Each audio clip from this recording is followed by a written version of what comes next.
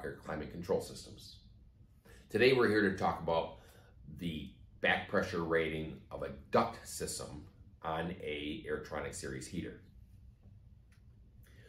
All aspects of the installation should be taken into consideration, and the ductwork is very important to consider. One of the most important aspects of it is laying out the back pressures. In the product catalog or the installation manual, you can actually find a rating guide in order to lay the system out. In that guide, it will refer to single duct or dual duct. Single duct would be a simple system just drawing air in, blowing through, and straight out. Dual duct would be drawing air in to a branch, which would therefore be considered multi-duct. It's considered single duct to the branch and multi-duct from the branch. There's back pressure ratings. Every heater has an associated back pressure rating. Today we're going to talk about an Airtronic D2. The D2, if you are using 60 millimeter ductwork, which is the top portion of the diagram, is a back pressure rating maximum of a 6. If you change and use 75 millimeter ductwork, your back pressure decreases, which therefore your back pressure rating increases. So 60 millimeter would be 6, 75 millimeter would be an allowable of a 12. You would take the numbers of the components off of a napkin sketch that you do prior to your installation, carry it over, and follow those numbers associated with the back pressure ratings.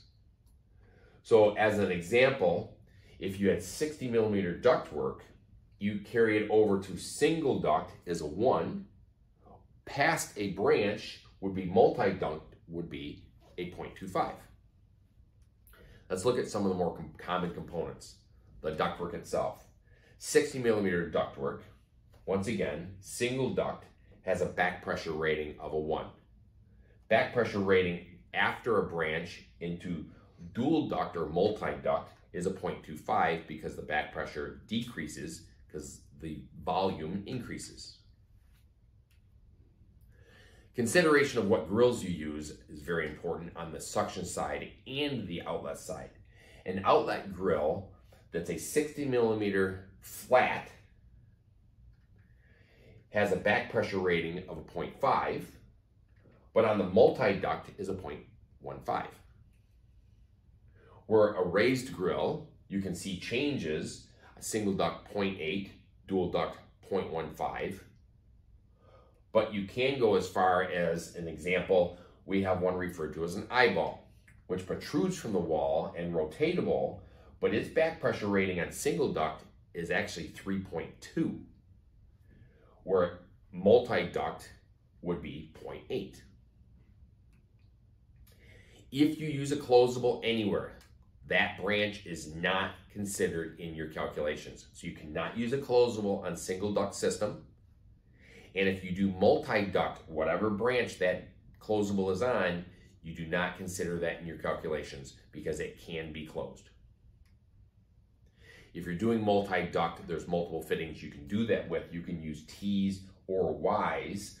A T actually adds a back pressure of a 1.4, where a Y flows so freely, it actually has no back pressure rating, so it would be considered a 0. To change the hoods, because you can put 60 millimeter on a heater or 75 millimeter on the heater. So if you need to change the hoods, the straight hood has a back pressure of a 0, but a 90-degree hood, if you're doing an installation in a very tight location, a 90-degree hood actually has a very high back pressure, and a 90-degree at a 60 millimeter is actually 4.8. Now let's lay out a system very quickly, just so you, as an example. If you look at item 1, the inlet grill on this installation is a 0.4. The connector is a 0.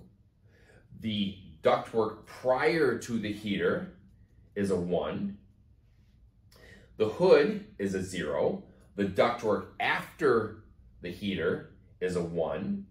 The bend is a 0.2, and the grill is a 3.2. So if you add all this together equals 5.8, your system is happy. Just to reiterate, on dual duct systems, it's considered single duct up to the branch. After the branch is considered dual duct or multi-duct. I hope this helps, and please stay within your back pressure ratings. Have a great day.